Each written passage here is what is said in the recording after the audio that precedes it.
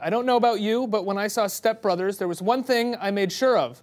I would see everything my next guest had anything to do with. Whether she's flustering John C. Reilly or nurturing a sex worker, Kathryn Hahn delivers an incredible performance every time.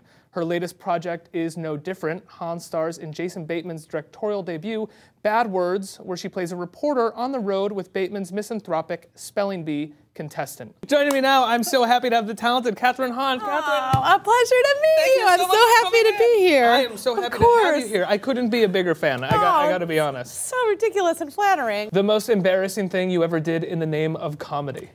I mean, wow. Probably. I mean, so many things in Step Brothers. Probably.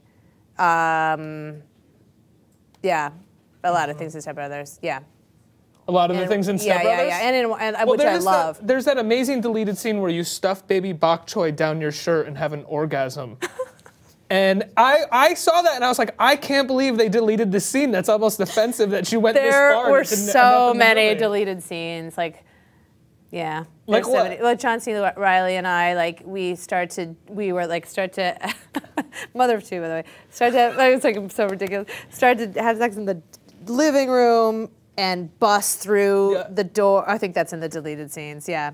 And then we're still doing it, but we're trying to pretend like it's not actually happening. Was the main motivation on the set of Step Brothers to see if you could make each other, like, break each other during takes? Oh, it was actually like pretty, weirdly enough, it was pretty serious business.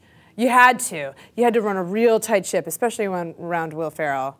Because if you let it go at all, it was going to be really hard to get it back, like laughter-wise. So you had to be like deathly serious. Really? If you, not deathly, but if you... There's no way of coming back. It was really hard. We had some fits that was like really, really difficult to come back from. And John C. too, I think he's so extraordinary. We do have a series that we play called TMI. Fine, I'm going to have a sip of my water. We fire some, make sure you get a shot of her sipping her water, guys. And we fire questions at you. Fascinating.